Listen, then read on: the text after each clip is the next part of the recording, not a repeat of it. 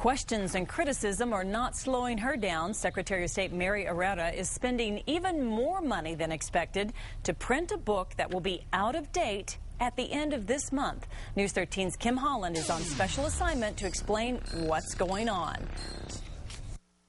The Secretary of State, Mary Herrera, is rushing to meet a deadline to print the 2009-2010 New Mexico Blue Book full of the state's facts and figures before it's out of date in 4 weeks and before she's out of office on January 1st. Some lawmakers, as well as Herrera's Republican replacement, call this wasteful spending. But Herrera's blowing even more money in her final days in office by hiring another employee to help finish up the Blue Book project.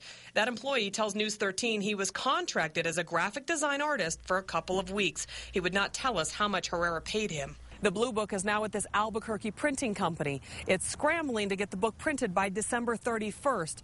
Mary Herrera told us earlier she's printing 5,000 copies at a cost of $44,000. And staff at the Secretary of State's office tells us Herrera is once again adding additional photos of herself to this latest version. We tried to confirm with Herrera about the added pictures and the new hire, but she did not respond.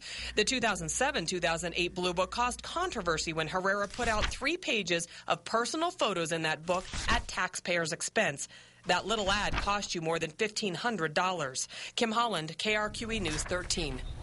Well, incoming Secretary of State Diana Duran says it is an irresponsible, unnecessary waste of taxpayer dollars and just adds to her concern about what's going on in that office.